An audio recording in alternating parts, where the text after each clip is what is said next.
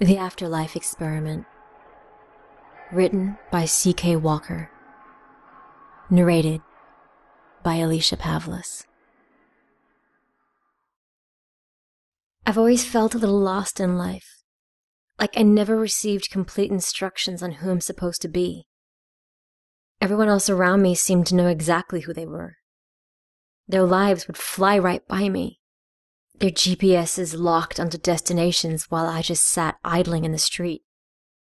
In high school, I never did any extracurricular activities because I couldn't figure out if I was a sports person or a music person. I was no different in college. I wandered through 4 different majors, unable to decide who I wanted to be. I just felt like a blank slate. And if I was a blank slate, Micah York was the starry night, authentic, beautiful, and perfect. He was my antithesis, which is what attracted me to him in the first place. At the same time, I resented him. He was born knowing exactly who he was and what he was about. Micah's self-confidence was an all but tangible element of him. I envied the degree of certainty with which he progressed through life. Micah and I first met in our freshman year of college. He was a neuroscience student and I was majoring in history. We dated briefly our sophomore year, after I changed my major to computer sciences. We broke up the following year, just before I decided to pursue a psychology degree instead. In my senior year, shortly after my advisor informed me that I was too late to switch majors again, Micah came to me asking for a favor. Our final semester of college was quickly approaching, and Micah had been applying to grad schools. He wanted to get his master's in neurobiology, and I helped him with the applications when I had time. At the time, Micah was under a lot of stress to nail his senior thesis. For this reason, I found it peculiar when he announced he was throwing a party in January. Micah was a meticulous student, and he didn't throw parties. Ever. In spite of my misgivings, my interest was piqued. When Micah offered me an invitation, I accepted. When I arrived at Micah's off-campus apartment the night of the event, I hesitated before getting out of the car. His apartment was dark and quiet.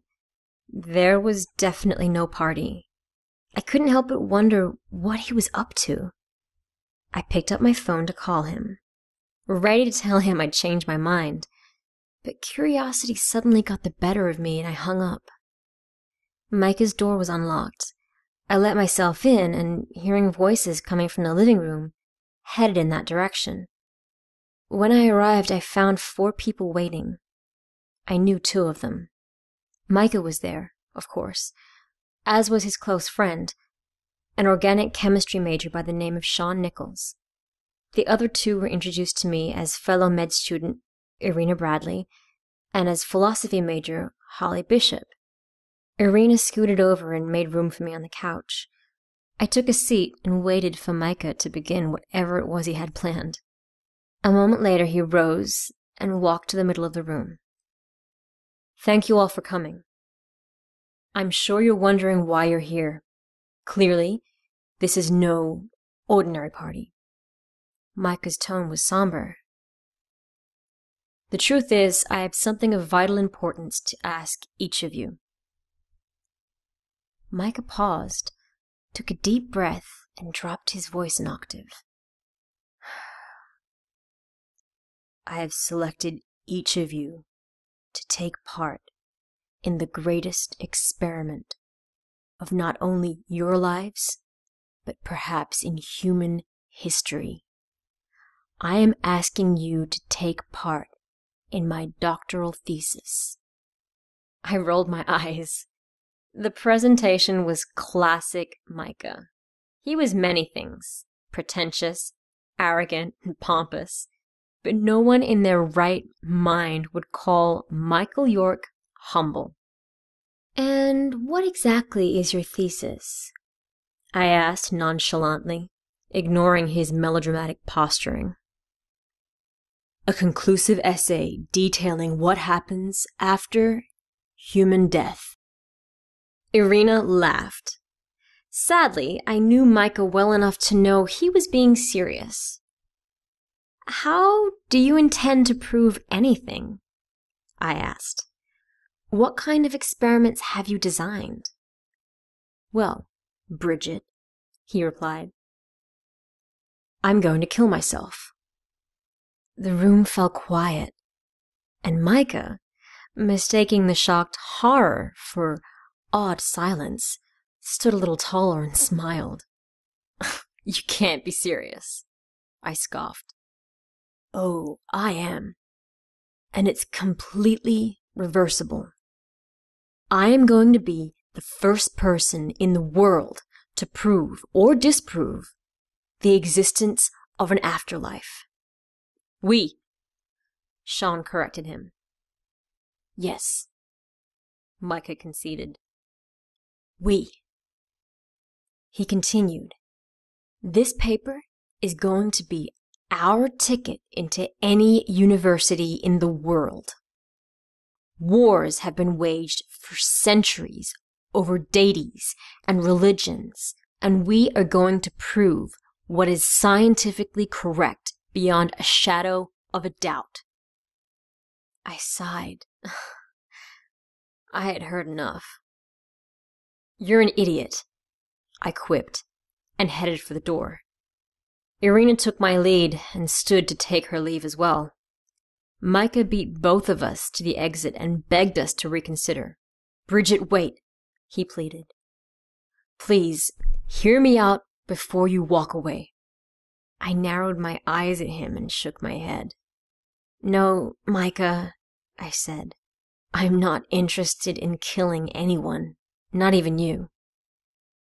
Holly, who had been silent until that moment, chimed in coolly.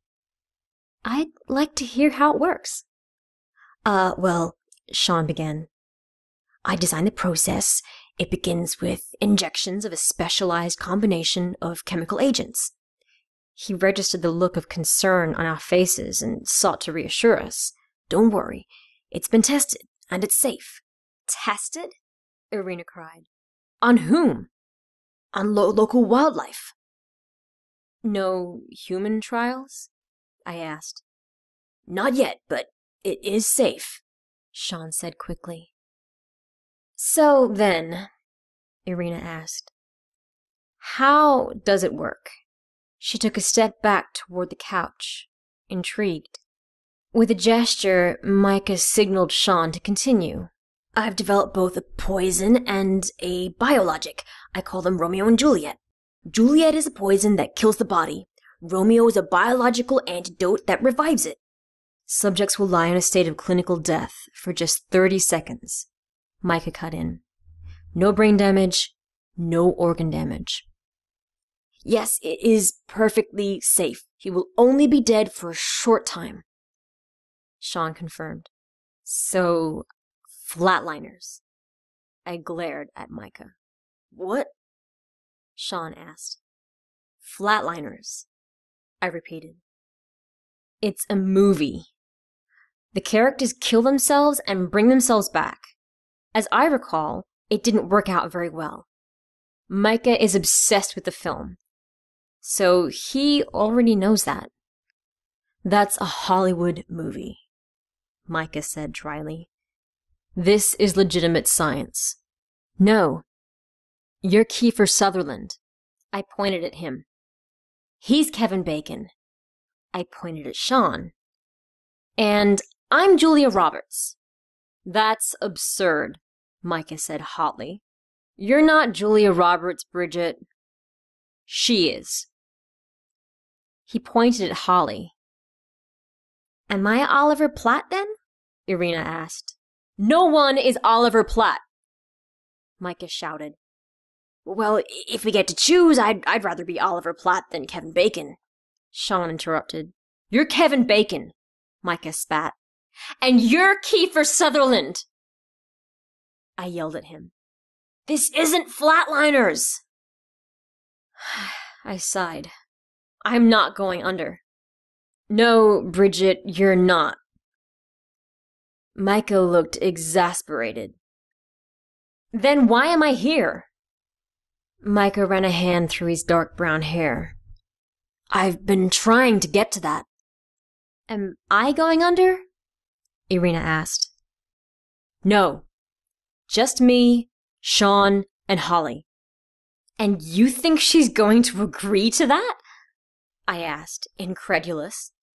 Actually, Holly interrupted, raising from the couch. I already have. Why? I gaped at her. Because I want to know, need to know, why I'm here. Why any of us are here. I want to know what the soul is and where it goes. I want to hold the keys to human existence, love and suffering, life and death. I want to understand our purpose. Plus, I'm getting paid, and it's perfect for my dissertation. That's another thing, Micah said quickly. Everyone will get paid. How much? Irina narrowed her eyes at him. $500 each. I groaned. I was short on tuition for the semester by exactly that amount. Micah knew it and intended to take advantage of me. The Romeo and Juliet agents are safe. They've been tried and tested, and they will work. Sean and I have rented a house on Emerald Street to conduct the experiment. All I need, all I'm asking, is for you to show up, Bridget. To show up next Saturday. And what about me? Asked Irina. Irina, I need you to administer the agents and monitor our vital signs. The process will take less than a minute, and afterwards, you and Bridget can both walk away with your $500 and a credit on my thesis. You've got no evidence to support your conclusions, I countered. What makes you so sure everything will go according to plan?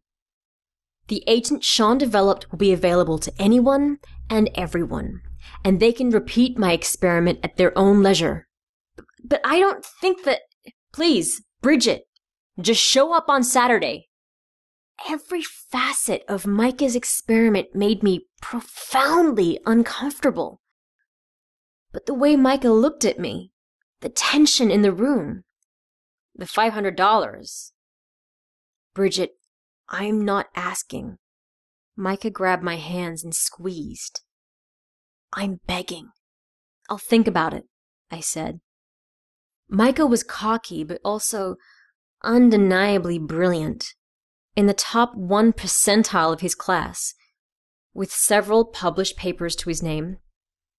I couldn't help but wonder, what if the experiment worked? What if he was right? What if he found what he was looking for? Stories of near-death experiences had been reported by people throughout the world for centuries. In his experiment, Micah intended to delve deeper than anyone before, in a controlled environment, in a manner that could be duplicated. The implications were staggering. I arrived at the house on Emerald Street the following Saturday. Curiosity had gotten the best of me in spite of my many reservations. Micah had been expecting me and flashed a smile when he met me at the door. From there, he escorted me to an expansive, sparsely furnished living room. Aside from 3 cheap-looking twin beds, a few camcorders, and some hospital equipment, the room was empty. Sean and Holly were already laying on 2 of the beds with nervous smiles in their faces and IVs in their arms. Irina appeared incredibly stressed as she bustled around checking equipment. Micah approached and handed me a heavy, expensive-looking camera. The cameras at the end of our beds are already recording. They're our static cameras. I need you to walk around and record with this one as well. Irina is going to stagger our injections so that she can handle all 3 of us. Your task is to film the experiment and nothing more. Okay, Micah, are you sure you want to do this? Bridget, we've tested this. And as long as Romeo is injected in under a minute, which it will be, there is no risk. There is definitely risk, Micah. Near-death experiences? This isn't a near-death experience, Bridget. It's a near-death experiment. Look, I know you're worried. And that's why I wanted you here. To make sure nothing goes wrong. Even if it does, I have volumes of documentation proving that it was my experiment. Yeah, but... I began to object, but stopped short. I realized I had nothing else to say. Micah would have an answer for any doubts I expressed. That's the way he was. There was no stopping him. I could either bear witness or be elsewhere and simply hear about it. I chose to stay. Micah walked over and stood in front of my camera. It's 12:51 p.m. on Saturday, January 14th. My name is Micah York, and this is the first attempt of the Afterlife experiment.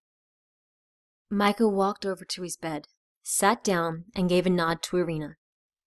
She found a vein and expertly inserted a needle. When she was finished, Micah reclined and addressed Sean and Holly. Remember to speak directly to your cameras immediately after you regain conscious in order to report your feelings. They both nodded. Okay, everyone, Irina said, failing to conceal her trepidation with mock bravado. Everything is ready. All right, Micah said with excitement. 30 seconds. He turned to Irina. Once the last of the Juliet leaves the tube, you know what to do. Micah pointed to the digital timers at the head of each bed, each of them set to 30 seconds. Irina nodded. Bridget, are you ready? I nodded. See you on the other side, he told me with a smile. Micah gave Holly and Sean a thumbs up. They returned it and then settled back on their beds. I hit record.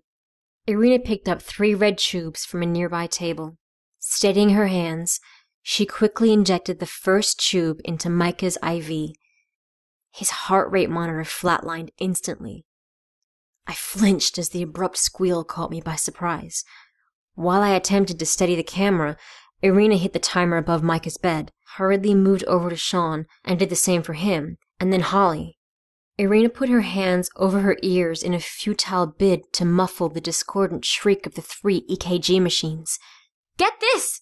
She called to me. Bridget, record this! She pointed to Micah's EEG, which displayed 0 active brainwaves. Get Holly and Sean's, too!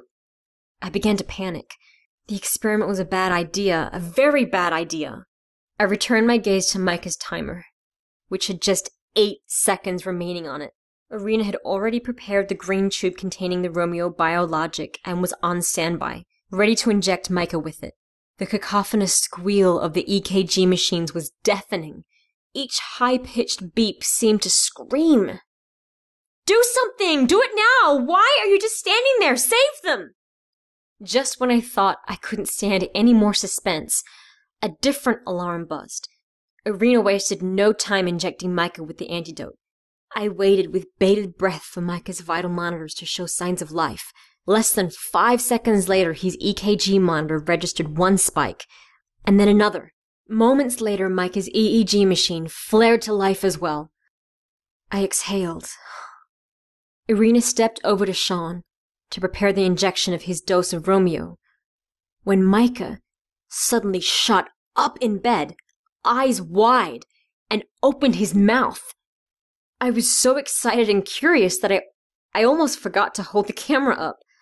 I couldn't wait to hear what he had to say. But Micah didn't say anything. He screamed. The suddenness and force of it, the most blood-curdling scream thing I had ever heard, caught me off guard, and I stumbled backwards into a wall and dropped the camcorder. Then Sean started screaming. Micah ignored everyone else and flung himself out of his bed. Before Irina and I had any idea what was happening, he began smashing his head against the hardwood floor, connecting with the hard oak over and over again. Beside him, Sean jumped terror-stricken out of bed, knocking Irina out of the way in the process, and ran to a nearby wall. He stopped an inch or 2 from it and shrieked in its direction. Not at the wall, but through it, oblivious to his surroundings. What happened? I begged. What did you see? My shock gave way to hysteria as Micah quickly became less recognizable with every sickening crunch of his skull against the floorboards. By then, I had long abandoned any efforts to document the calamity along with the camcorder. "Irina, help me!" I cried. Irina, who hadn't moved since Sean had knocked her out of the way, stared at me wide-eyed. "We need to get him off the floor. He's hurting himself." She opened her palm and looked down at the one remaining tube of the Romeo biologic as if she'd never seen it before. "You didn't give that to her yet?" I shrieked wildly. "Give that to Holly, now!" I rushed to Micah and held him in my arms. All the while he continued to howl uncontrollably, smashing his head against a floor which was no longer there. The combined effect of he and Sean's ear-splitting, torturous screaming and the look of horror on Micah's face, his mouth forever open in a wide O, nearly drove me to tears. Meanwhile, Irina, blinded by the tears streaming from her own eyes, frantically performed chest compressions on Holly. It was too late. Holly was lost. "Irina!" I called. "Irina, call 911! She ignored me, or hadn't heard me, and continued working on Holly. I let go of Micah briefly to grab my phone. Before I could stop him, he took off, running toward the front door. "Micah, stop!" I shouted. A moment later, he smashed head first into the glass. If Sean noticed the commotion, he didn't show it. He only screamed those piercing, horrible screams. Emergency services couldn't hear me on the phone, but they had someone at the house within 5 minutes. A very, very long 5 minutes. Irina gave up on Holly at some point and resigned herself to pacing around the room, mumbling, I don't understand. I did it right. I don't understand." The first responders took Sean, Holly, and Micah away in an ambulance, and they took me and Irina to the police station. They watched the videos. I never graduated, but I managed to avoid jail time. Irina was not so fortunate. After her trial and conviction, I retreated into myself and refused to speak to anyone. I spent months holed up in my apartment, asking the same question over and over. What did they see? It's not as if I could ask them. Sean screamed until he lost the use of his voice permanently, and was later admitted to a mental health facility, where he faces one of the walls in his room, with his mouth wide open, as if he was screaming. Somehow, it's worse than if he actually was screaming. Sean hasn't said or written a word since the day of the experiment. Mike has been institutionalized as well. Sometimes he screams and sometimes he's quiet. Sometimes he thrashes and sometimes he lies as still as the dead. I visited both he and Sean many times, begging them to tell me what they saw. My efforts were fruitless until my most recent visit. When I last visited Micah, he was in one of his screaming phases. I sat with him and let him scream, waiting to see if he would transition to one of his catatonic stages so that I could speak. When I was tired of waiting, I leaned in close to his ear and asked him, "Micah, what did you see?" His screaming slowly morphed into an insane, uncontrollable laughter, the likes of which I had never heard before. His doctor, who'd been just outside the room, came running in. "What did you do?" he asked, alarmed. I just asked him a question," I responded quietly. "What was the question?" I asked him what he saw." We both noticed the sudden silence at the same time. We slowly turned toward Micah to find him facing us, expressionless. "It's all waiting for you," he said slowly. "It's waiting for all of us."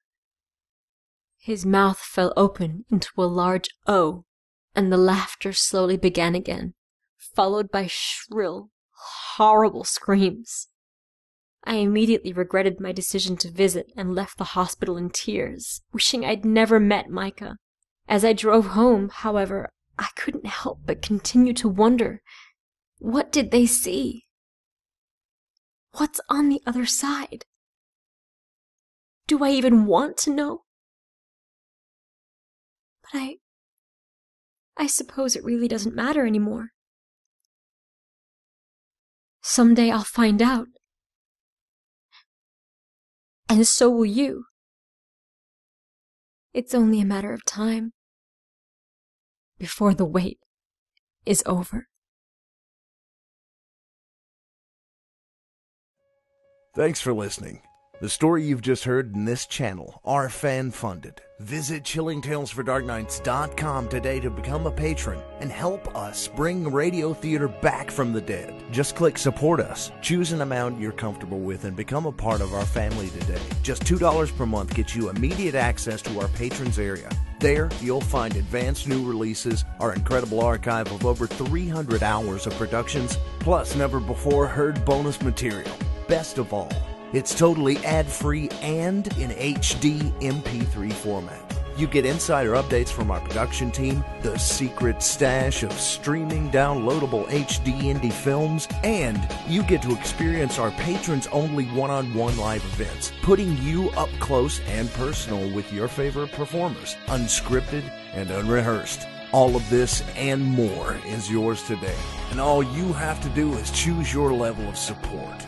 Go to chillingtalesfordarknights.com now and join us as we turn off the lights and turn on the dark.